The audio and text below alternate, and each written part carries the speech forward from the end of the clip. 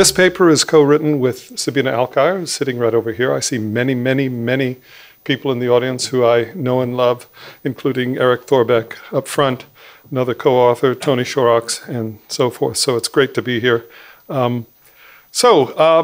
There's two forms of technology for evaluating poverty. Unidimensional, where you have a natural single welfare variable, such as income or calories, like in our first paper, or where variables can be combined meaningfully to obtain one variable, such as expenditure. The second form is multidimensional, where the variables of interest really can't be thrown together into one welfare variable. So sanitation conditions in year of education don't really work in combining together into one variable. Or alternatively, you may be able to combine them, but you just don't want to because you want to keep them separate for policy purposes. There's been a really strong demand for multidimensional tools recently from international organizations such as the UN and the World Bank and individual countries. And the literature has led to a whole lot of measures. Unfortunately, most measures are inapplicable to ordinal variables, that is, variables that don't have a natural measuring rod. They just have a number attached to it to keep track of the place. And these are found very often in multidimensional poverty measurement. Or the methods can be quite extreme, such as a union identification, which says, heck, you're deprived in anything, you're considered to be poor. Or they violate basic axioms, such as a head count ratio, violating basic axioms of dimensional monotonicity. The new methodology that we put together was called the adjusted head count ratio, or MPI, that's the measure, was designed for ordinal variables such as floor materials. It has intermediate identification, kind of a dual cutoff approach, two types of cutoffs, one within each dimension and one across dimensions to determine who is poor.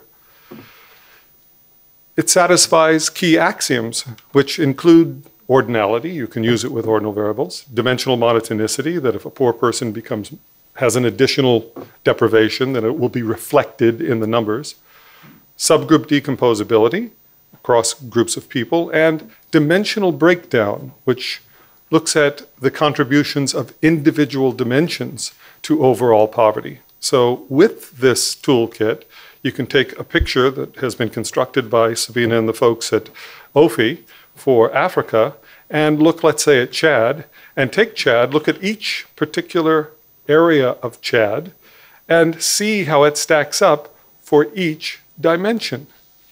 So this gets pretty interesting pretty quick. So the technology allows this to happen. Mind you, next week there'll be a release of the new multidimensional poverty index, the global MPI results in New York City. There's been a critique that's come along, which is that the M0 measure, the adjusted head count ratio measure, isn't sensitive to distribution among the poor. And when I get that critique, I always ask, well, where's your axiom? I want to know your axiom. Some of these axioms are only applicable to cardinal measures, so that gets thrown out.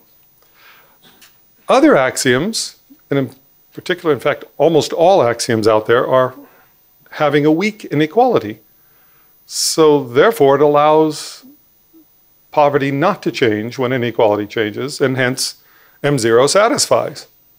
So we thought we'd sort this out by putting down a strict axiom that actually did the trick, that we could critique ourselves on. Isn't that interesting? Then construct measures satisfying this axiom and other useful properties, and then apply it to data to make sure it works in practice. That's what this paper is all about. Here's a summary.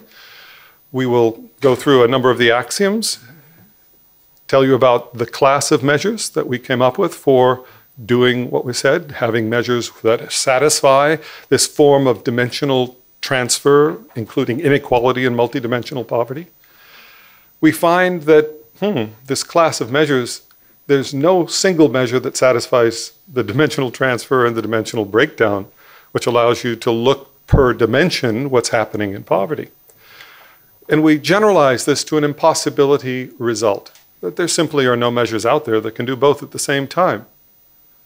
So we seek a resolution of this impossibility, and we do so through a suggestion of Gaurav Dutt, which he suggested to use Tony Shorrock's approach of Shapley breakdown, which in general it doesn't work for the M-gamma measures and other measures, but it does for one of them. And it does so well for one of them, you'll be amazed. We're actually able to solve closed form solution for the Shapley value, one of the most complicated formula that's out there. We therefore recommend the use of this class of measures in a way that's been done for years at the World Bank and other places for the P-alpha FGT indices in unidimensional. Throughout the paper, there's going to be a discussion of an example in Cameroon. So let's go to a review of poverty measurement quickly. The two-step approach of SEN, identification and aggregation.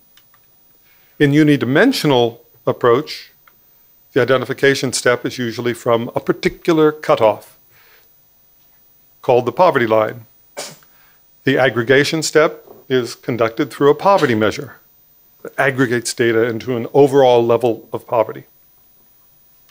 So you may have seen this class of measures before, thanks to Martin Ravallion. This class, the FGT or P-alpha classes, it's actually obtained by looking at the means of vectors. So the first vector is the deprivation vector, which basically classifies who's poor and who isn't. 1 if you're poor, 1 if you're not, 0 if you're not. Take the mean of that vector, and that's the head count ratio. For the normalized gap, or the poverty gap measure, look at the normalized gap vector, which says the poverty line minus the income level over the poverty line for each person who's poor. Take a mean of that vector, and that's the poverty gap. Square those entries to get the squared gap vector. Take the mean of that vector, you have the FGT squared gap measure. Notice that all are based on normalized gap raised to a power alpha. Our multidimensional methodology generalized the FGT class to a multidimensional case using a number of things, but one of the new aspects was a dual cutoff identification. It had been floating around in the literature. A number of other people had discussed it.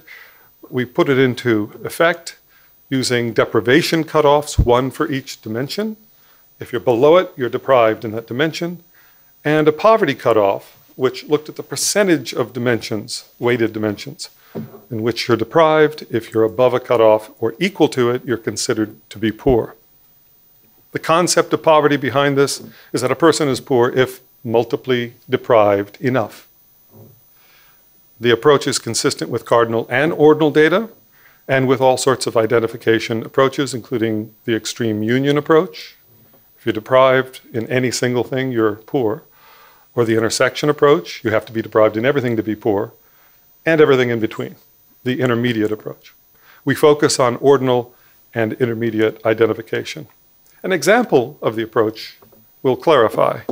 Imagine 4 dimensions. I'm going to say they're equally weighted, 1/4 per, across 4 people. I've underlined all of the deprivations such that the cutoff is above the achievement for that person in that dimension. We can convert this achievement matrix to a deprivation matrix by having a 1 when they're underlined, hence a deprivation is there, and 0 when not.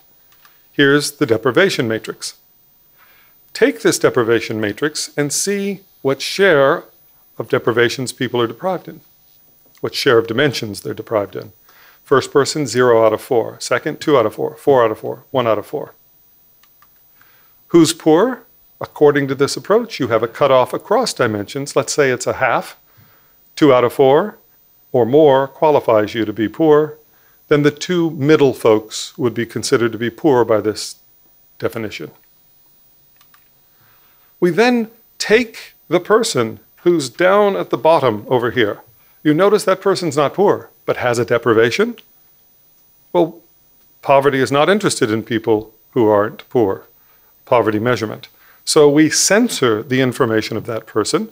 Why censor? To focus on the poor, you have to ignore the deprivations of those who aren't poor. Notice we've got rid of that from both the deprivation matrix and the deprivation score. So obtaining the censored versions of both of those.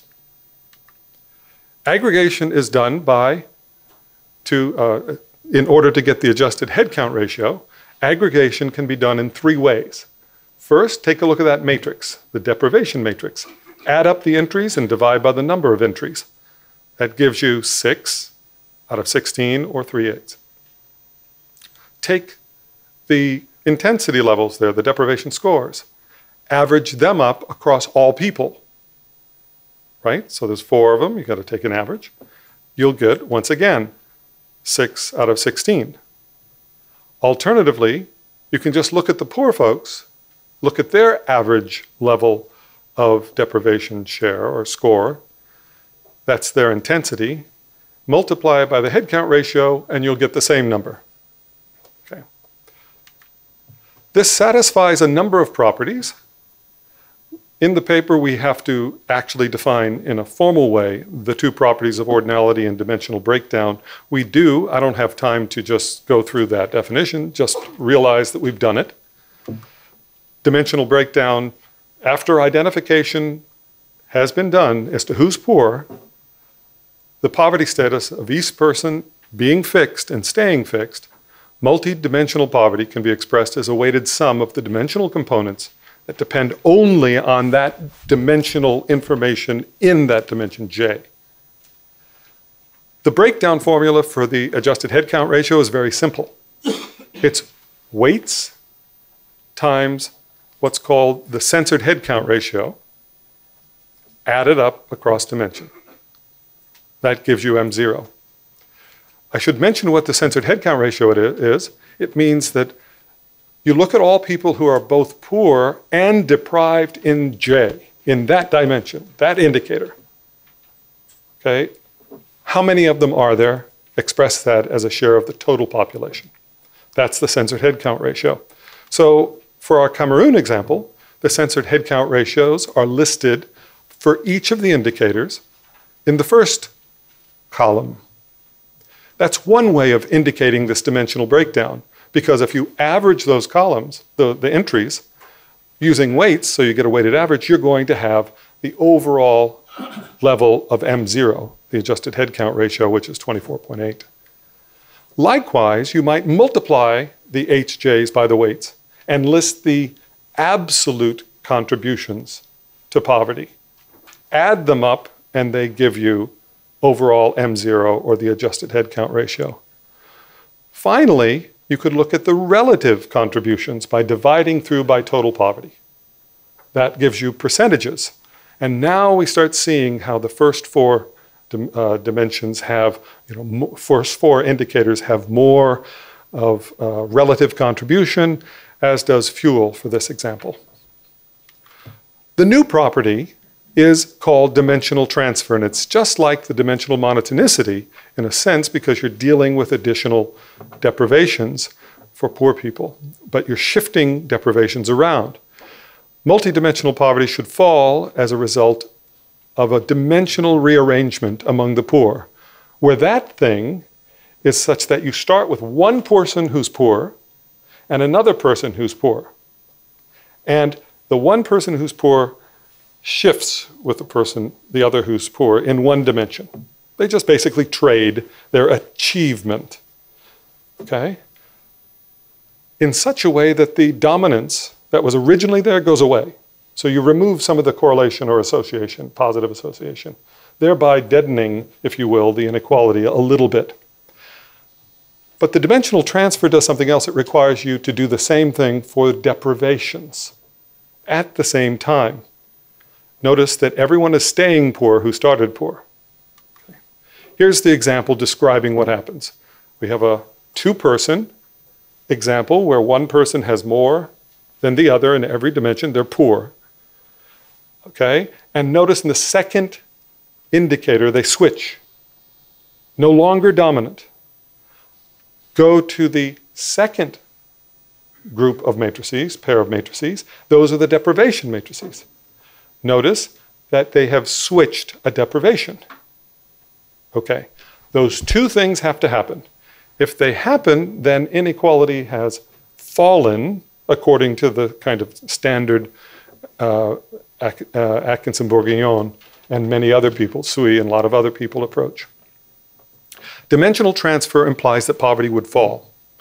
The question is, are there measures satisfying this dimensional transfer? Certainly not the headcount, the adjusted headcount ratio. It just violates it. So we talk about a class, the M-gamma class, which has as its identification a dual cutoff as well. But aggregation now, it's no longer just the mean of the scores themselves, but it's the scores that are raised to a power gamma. Okay? And this has an impact. So I should mention that this class has elements that come out of a lot of papers. And so you can find something very similar in the papers listed there. And they also are very similar to an FGT approach. The main measures include the head count ratio, the adjusted head count ratio, and what we call a squared count measure. So where is dimensional transfer satisfied? Anything with a gamma greater than 1. But for that same range, dimensional breakdown is violated. Are there any other measures that satisfy both at the same time? This dimensional breakdown is important. And the answer is given by an impossibility theorem. No, there isn't. The proof follows a result by Patnaik and so forth. The idea is that dimensional transfer requires a fall in poverty. Dimensional breakdown says, no, you can't. It has to be the same. The conclusion is it's easy to construct measures that satisfy dimensional transfer, but the cost is you lose dimensional breakdown, which is extremely important and has been used in Colombia to coordinate ministries, used frequently across many countries for budget allocation purposes and for policy analysis. So you don't want to lose that property. So we explore a resolution. Maybe we should use multiple measures. One measure for one thing and the other to capture inequality.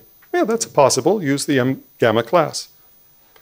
Maybe we could limit dimensional transfer, thus getting rid of the impossibility. No, it's already pretty limited. Same with dimensional breakdown. So we wondered what to do further. Well, paper by Dot suggests using the Shapley methods of Tony Shorrock's. The Shapley value approach is great in that it finds contributions of each part to the whole. It's useful especially for nonlinear functions like the M-gamma. And it takes the so-called average marginal contribution across all permutations of entering the dimensions, going from one to the next. The cons of the Shapley value approach is it's extremely tedious to calculate. It's unintuitive for policymakers. And, as pointed out by Shorrock in his original paper, is problematic for hierarchical variables. Consider single-person examples that we do in the paper. Pat and Joe on the next two slides. There's 10 indicators, 3 dimensions, as in the global MPI. The goal is to calculate the Shapley contribution for the first indicator, nutrition. Poverty, in this case, reduces to just taking the score to the power gamma for the person. So, by the way, if we look at gamma equals 1, it's easy. Everything's additive. So the Shapley breakdown is exactly the original dimensional breakdown we had on the slide a while back. For others, they're very tedious calculations, and I don't want to get into what I had to do it. Here's the example. Nutrition, you're deprived in, Pat is, and then all of the educational variables. Okay? Alternatively, Joe is deprived in nutrition and all of the living standard variables. The contribution, you would expect, would be the same for nutrition. Okay? Nutrition in one other dimension. Instead, if you look at Pat and Joe, the Shapley breakdown contribution of the first dimension is flat for Pat, but rises and falls for Joe. You'd expect the same, but they're very different because of hierarchical variables for every gamma but 2. One being M0, gamma equals 1, and the other, surprisingly, gamma equals 2. So we were perplexed by this and studied it much further and found out that you can get a closed form solution for gamma equals 2, the squared count measure. Define the censored head count ratio as before. And now look at the group of people who are poor and deprived in J. See their average intensity, call it AJ. Remember, that's 4-dimension J. You have a different AJ. And then multiply the two to get what's called the censored adjusted head count ratio. The theorem is the Shapley breakdown for M20, the squared count measure, has a closed form solution. Each component is obtained by multiplying each component of the dimensional breakdown of M0 by AJ. In other words, take all the tables that Ophius created for M0, multiply by the AJs, you get a table that includes information on inequality for the inequality sensitive measure and for the decomposition. Picture, there's an example for Cameroon. We see censored head count ratio, we see dimensional breakdown again, and we see the relative contribution for the M0. Those are the three columns, column 1, column 2, and 1, 2, 3, 4, 5, 6. And now AJ is there.